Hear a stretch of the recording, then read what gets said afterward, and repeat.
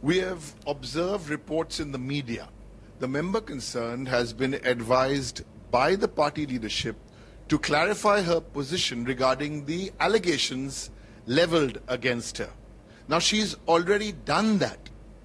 However, since the matter has to do with an elected MP, her rights, her privileges, let the matter be investigated by the right forum of Parliament. Let it be investigated. After which, the party leadership will take an appropriate decision. দুবাইবাসী ব্যবসায়ী দর্শন হীরানন্দানীর থেকে টাকা নিয়ে লোকসভায় আদানি গোষ্ঠীর বিরুদ্ধে প্রশ্ন করেছেন বলে মহুয়া মৈত্রের বিরুদ্ধে অভিযোগ উঠেছে। আর এই অভিযোগ প্রকাশ্যে আসার পর থেকে তীব্র আলোড়ন তৈরি হয়েছে রাজ্য রাজনীতিতে। রবিবার পর্যন্ত এ নিয়ে তৃণমূলের তরফে কোনো প্রতিক্রিয়া জানানো হয়নি। কুণাল ঘোষও কোনো প্রতিক্রিয়া দেবেন না বলে সাফ জানিয়ে দেন। তবে রবিবার মুখ খুলেন ডেরেক ওব্রায়েন, জানালেন তদন্তের পরে সিদ্ধান্ত নেবে দল। রবিবার ডেরেক জানান, আগে গোটা বিষয়টির তদন্ত হওয়া উচিত, তারপরে কোনো মন্তব্য করা উচিত। পাশাপাশি মহুয়া মৈত্রকে নিজের অবস্থানও স্পষ্ট করতে বলা হয়েছে। ডেরেক আরও বলেন, দলের তরফে সংবাদ মাধ্যমের প্রতিবেদনগুলির ওপরেও নজর রাখা হচ্ছে। সাংসদ ইতিমধ্যেই এক প্রস্থ নিজের অবস্থান স্পষ্ট করেছেন। তিনি একজন নির্বাচিত সাংসদ, তাই বিষয়টি নিয়ে আগে তদন্ত হওয়া উচিত, তারপর দলের তরফে সিদ্ধান্ত নেওয়া হবে।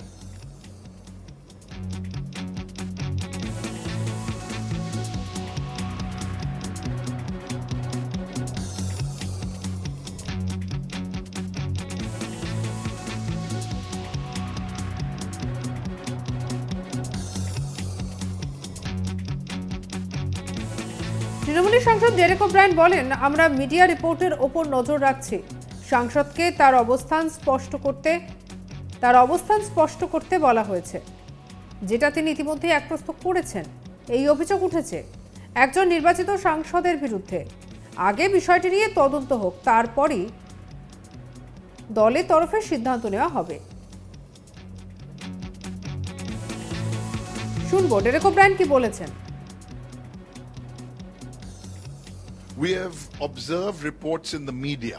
The member concerned has been advised by the party leadership to clarify her position regarding the allegations leveled against her. Now, she's already done that. However, since the matter has to do with an elected MP, her rights, her privileges, let the matter be investigated by the right forum of Parliament. Let it be investigated. After which, the party leadership will take an appropriate decision. ঝাড়খণ্ডের BJP সাংসদ নিশিকান্ত দুবে সপ্তাহখানেক আগে মহুয়া মৈত্রের বিরুদ্ধে অভিযোগ আনেন যে তিনি ঘুষ নিয়ে লোকসভায় আদানি গোষ্ঠীর বিরুদ্ধে প্রশ্ন তোলেন। নিশিকান্তর দাবি, ব্যবসায়ী হীরানন্দানীর স্বার্থ দেখতে নগদ টাকা এবং উপহারের বিনিময়ে প্রায় 50টি প্রশ্ন লোকসভায় তুলেছেন তৃণমূলের সাংসদ মহুয়া। এই অভিযোগ তুলে বিজেপি সাংসদ লোকসভা স্পিকারের কাছে চিঠি দিয়েছিলেন। অবিলম্বে কৃষ্ণনগরের সাংসদের বিরুদ্ধে তদন্তের দাবিও তুলেছিলেন তিনি। মহুয়াকে কেন সাংসদ পদ থেকে অপসারিত করা উচিত তা বোঝাতে চেয়ে স্পিকারের কাছে চিঠিতে একাধিক বিষয় উল্লেখ করেছেন নিশিকান্ত। 2005 সালের 12 ডিসেম্বর একটি ঘটনার উল্লেখ করেছেন তিনি। স্পিকারকে পাঠানো চিঠিতে লিখেছেন, লোকসভায় 2005 সালের 12 ডিসেম্বর অর্থের বিনিময়ে প্রশ্নের অভিযোগ উঠলে তৎকালীন স্পিকার একটি তদন্ত কমিটি গঠন করেছিলেন। তদন্তের পরে মাত্র 23 দিনের মধ্যে লোকসভার 10টি সাংসদকে অপসারিত করা হয়েছে। এরপরেই মহুয়ার বিরুদ্ধে তদন্তের জন্য কমিটি গঠনের আর্জি বিজেপি নেতার।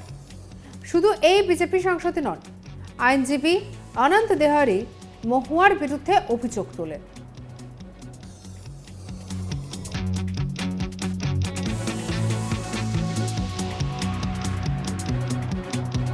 তবে এই নিয়ে নিজের অবস্থান ইতিমধ্যে স্পষ্ট করেছেন মহুয়া মৈত্র। তিনি টুইটারে লেখেন, যে কোনো তদন্তের জন্য তিনি তৈরি। মহুয়া বলেন, আমি যা যা বেআইনি অর্থ এবং উপহারের লেনদেন করেছি তা দিয়ে এবার একটি বিশ্ববিদ্যালয় কিংবা কলেজ কিনব, যাতে ডিগ্রি দুবে এবার একটা সত্যিকারের ডিগ্রি অর্জন করতে পারে। দয়া করে স্পিকার স্যার, আপনি ওর বিরুদ্ধে ভুয়ো ডিগ্রি জমা করার তদন্ত করুন, তারপর আমার বিরুদ্ধে তদন্ত কমিটি তৈরির নির্দেশ দেবেন। মহুয়ার বিরুদ্ধে ওঠা অভিযোগের পরও তৃণমূলের তরফে কোনো প্রতিক্রিয়া না দেওয়া হলে সরব হয় গেরুয়া শিবির। টুইট করে অমিত মালভিয়া খোঁচা দেন মহুয়াকে নাকি ত্যাগ করেছেন মমতা বন্দ্যোপাধ্যায়। তারপরে তৃণমূলের তরফে এই প্রতিক্রিয়া।